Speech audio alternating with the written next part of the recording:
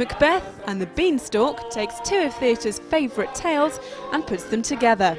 The result is a heady mix of music and madness. Jack comes to Macbeth's castle in search of wealth, and you know, Macbeth still kills the former king of Scotland. The dame is the murderously minded Lady Macbeth, and as the black comedy unfolds, even the pantomime cow comes a cropper. Jack's cow unfortunately gets turned into some kind of dog food eventually, but that doesn't happen on stage.